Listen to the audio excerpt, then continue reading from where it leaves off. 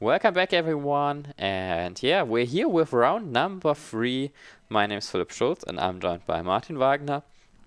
And yeah, we have an interesting player this round coming up. It's Jens Arne Maekinen from Norway.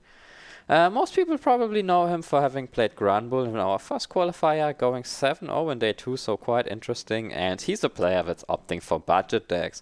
However, this time he is going in with a really strong meta deck. Pikachu Zekrom, which gained quite a lot in this new format. And yeah, he's opting for a really aggressive list. I believe he's playing 16 energies. And yeah, I'm pretty sure he was testing Pikachu with Tort. Tort, however, very unfortunately missed the tournament check-in, so Tort is not playing today. But yeah, Jens is playing the same deck that Tort had submitted, so maybe there are slight changes, but yeah, he's rocking that, and I'm really excited to see how well it goes with those new additions of Speed Energy and Boltund V, and yeah, it's looking like a really strong archetype right now. Yeah, Pikarom definitely looks like a absolute tier 1 deck. Just the amount of possibilities that the new cards give you are insane, and yeah, Voltron being able to accelerate energy and also hit for upwards of like 250 damage very easily is just insane. So yeah, the combo deck just got way stronger. And he's playing against Alessandro Cremascoli, which probably a lot of people also know. And Alessandro recognized the strength of Pika as well, because he's on it too, as we just saw the 2 lightnings get discarded there of the electromagnetic radar. Yeah, Alessandro, one of our featured content creators, a Caterpie. I believe he's streaming over on YouTube as well. So if you're interested in his side of the game, you can check that out as well, maybe simultaneously to our stream. And yeah, of course, he's an amazing player, mostly known for control decks, but I know that this format he's been complaining a lot about Mani's ruining his control decks. So yeah, he's going to bring a much more aggressive deck instead. And yeah, I'm really interested to see how it will work out for him. He already got himself a Pikachu Zekrom and an energy, so that's already a decent start. But going first in this matchup can be pretty tricky. Because yeah, if Jens gets a great opening, he might easily get the turn 1 full blitz. And that way he could be in for he could be in for a great start. Yeah, there we see the Speed Lightning just drawing some extra cards. I think it's also, like, in this situation it's really difficult because you can just discard this hand, but you don't want to leave the Thunder Mountain in play if you're not guaranteed like a full blitz. So maybe you can just go, or maybe you'd play the Thunder Mountain anyway and just go for attack with Boltund to accelerate energy. But seems like Jens just wants to draw some extra cards. Going for the Data Change, going for the turn 1 full blitz makes a lot of sense. Just needs the Coco Prism, which the Falkner basically guarantees. Yep. Oh, and the switching card, of course. Yeah, he already got it, so basically if the Coco's not priced, Jens is in for a great opening, yep. And that's what he's going for, quick ball. Yeah, he will be able to use Coco Pro full effect and get the turn 1 full blitz, so an amazing start here. He also got an Electro Power, so he can take the knockout here on the Eldegoss V and go up 2 prizes, turn 1. Yeah, crazy. Just the strength of Pikarom, just showing once again, right? If you're able to hit for 180 and accelerate energy, it's just so crazy. And here we see the wave blade coming out from Alessandro. Oh, so you have a good deck. Yeah, we see. And yeah, also the Raichu. Yeah, this board is just amazing, and it's looking so rough for Alessandro already. It's incredible. Yes. Next turn, Jens just needs a switch, and then he can, or like use for zero. But he probably wants to use the Deno, so he doesn't have everything as of now, because he doesn't have a support in his hand. But yeah, if he just manages to get a switching card and an energy, he can also Jinx attack, take out the Pika, go down to a single price while having 7 energies in play. So, a commanding spot for Jens. Yeah, I really like the inclusion of Bolton because if one of your tag teams gets knocked out, Bolton is just such an amazing backup attacker in my opinion.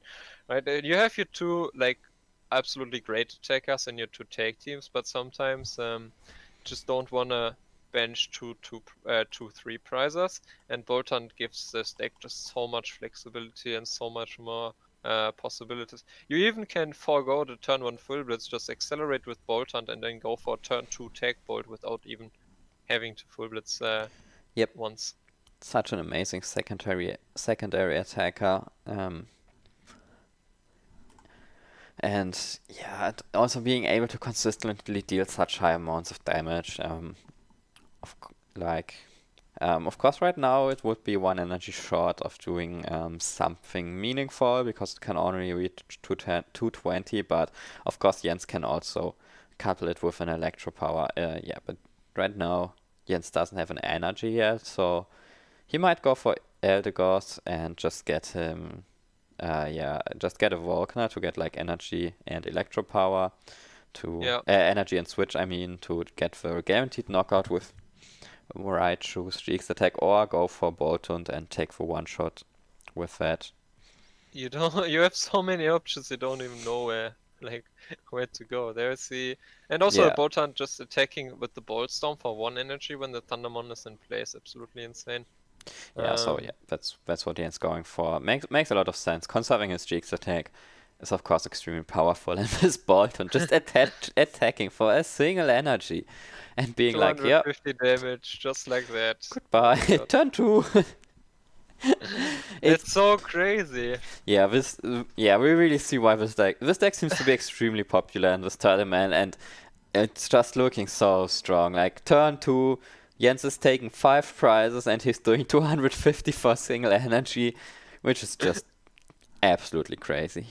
Yeah, I expect a lot of Pika on the top tables and in day 2. So if you like the yellow boys, then yeah, you're welcome. And there we see stamp to 1. That's absolutely necessary to, or like the stamp get searched and used. That's absolutely necessary if you want to give yourself any chance of coming back. But for sure, I don't really see like a follow-up play because there's so many backup attackers, right? Yeah, I mean, Jens I think generally only down to 1 switch, so if you get paralyzed, it could be kind of sticky to get out of there, but...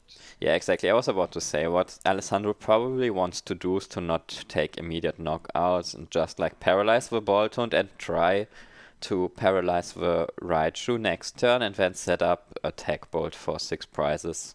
So just like, best thing of course is if he can target the Raichu immediately and then set up a Pika and then tag switch your energies over to Pika and get a tag bolt.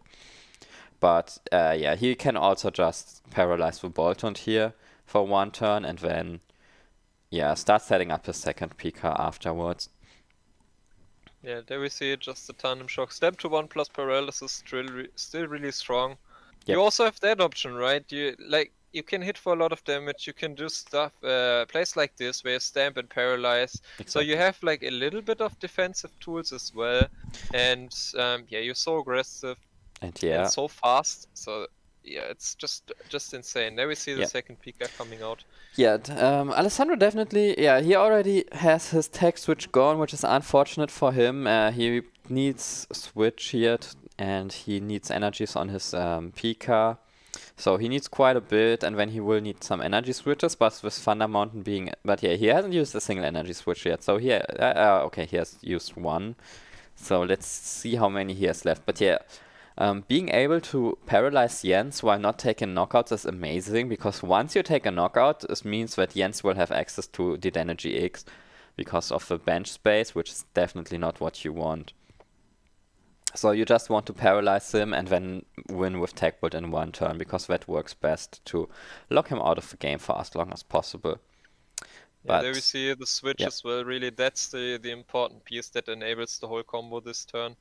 Being able to paralyze again back to back is just so great. Yeah. And then there we see paralysis and also the energy switch already, so this Pika is becoming really threatening really soon. Yeah, for sure. And Alessandro is already down to 14 deck cards, so quite Yeah, oh, and there's the Professor's research for Jens. So if he's able to find his last switch, that could be the game. Not that And easy, right? yeah, Oh, there it is. So yeah, just switch, retreat, energy. Oh, he doesn't have a free retreat yet. So, does he have? How many retreats does Bolton have? I think it's 2, right? Yeah, I think so too. And like the Pika has 3, so he doesn't have a retreater right now. So he has to go for Bolton. But is that enough? It's 3. Yeah, that should be enough. 3, 7. Yeah, that's definitely enough. Yeah, probably also calculating. Yeah, it's like he played double electro power, I think. So yeah, it's like 300, and yeah, that's the game. 310 damage from the Volton V, just closing out the match, ripping the last switch after the reset from the top. So yeah, sometimes you just do it like that, right? Yeah, but even though it doesn't look like it, it was kind of a close game because Alessandro. Yeah, really close. Yeah, but I was able to check out Alessandro's list, and he plays 3 energy switch, so he still had 1 in deck, and he already had 3 energies on his Pika right now. So if he got like 1 more energy in the next turn and his last energy switch, which would have been likely because he had like 10 cards left in his deck only, when he was able to use Tech Bolt. So yeah, so he would have been able to use Tech Bolt for the game, and so we really see the strength of Pika being on the one side able to go for such aggressive plays like Jens and just get a commanding start and take the game quickly, but also having like the versatility of attacks like Tandem Shock and the option to take multiple knockouts in one turn with Tech Bolt, giving Alessandro the possibility to almost make a comeback after that amazing start from Jens.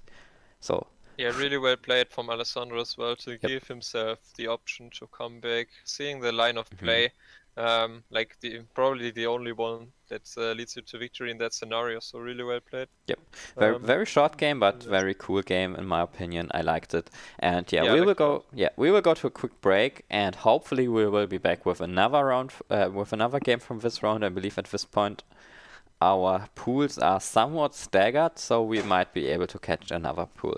So don't go anywhere, and we will be back as soon as possible.